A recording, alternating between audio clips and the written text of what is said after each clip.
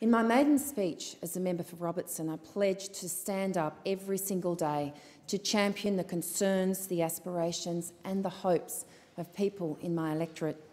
And Mr Deputy Speaker, 2 years in, and I've been working really hard every day to deliver on this as part of the Coalition's positive growth plan for the Central Coast, including our #1 commitment, 600 new jobs for Gosford. In a region with around 30,000 commuters leaving early in the morning to work and returning late home at night to their families, this is vitally important, and we know the flow-on effect that this will have for our region. And I'm really proud of the Coalition Government's commitment to these 600 jobs to be located in a purpose-built A-grade building in Gosford.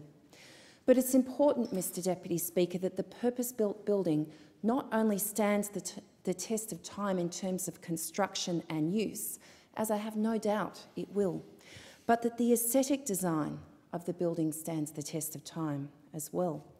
And I'm advised that the site chosen by the ATO for the building that we know as the Commonwealth Centre of Excellence is on less than 30% of the old Gosford Public School site, and that the school site itself is around 10% of the area that we know as the Gosford Waterfront Precinct. And I'm further advised by the Central Coast Regional Development Corporation that the total land area rezoned as the Waterfront Precinct is 10 hectares, and so the building to be leased by the ATO when construction is complete is slated to be on just 4% of that land area. Mr Deputy Speaker, the community was promised an A-grade centre of excellence, and I have absolutely no doubt it will be. But I have to say that based on the only available image of the new building that has been released so far by the ATO, the current design does not seem appropriate for the site. Unfortunately, the most common description I have heard from people in my community about the design is that it is ugly. And this brings me to why I am raising this matter today. Because we were told it would be a centre of excellence, I believe the community is saying to me that they expect the aesthetic design to also match that commitment so that it can be something our region can be truly proud of in 10 and 20 years' time. I do recognise, of course, that the building is ultimately a matter for the constructors, the ATO and for council, but I have to agree with my community that what we really need is a top-notch building design for our region. And unfortunately, the style of this building, at least from what we can see based on a single two-sided picture, would seem to be at odds with the design elements of other building projects that are currently being proposed nearby. So, Mr Deputy Speaker, I'll formally be raising my concerns and my community's concerns with the ATO about the aesthetics of what has been proposed for this building.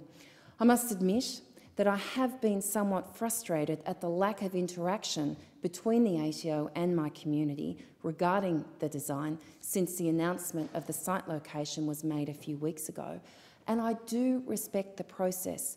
This tender process was a thorough, open market, competitive tender process run at arm's length to me and the government, but the design of the building, at least from what we have seen so far, simply does not meet community expectations. Mr Deputy Speaker, we need a vibrant, appropriate design that reflects our future as being a region of world-class excellence and opportunity, and does not reflect perhaps what we have seen in the past. There were high hopes for this project in my community, Mr Deputy Speaker, because of the massive economic benefit it is going to bring. And these 600 jobs to Gosford are not in doubt. But unfortunately, Labor's anti-jobs, anti-infrastructure agenda has seen weeks of political stunts that seek to delay these 600 jobs coming to Gosford and fan misconceptions and false claims simply as a smokescreen to cover the fact that Labor has never supported our plan for 600 jobs for Gosford.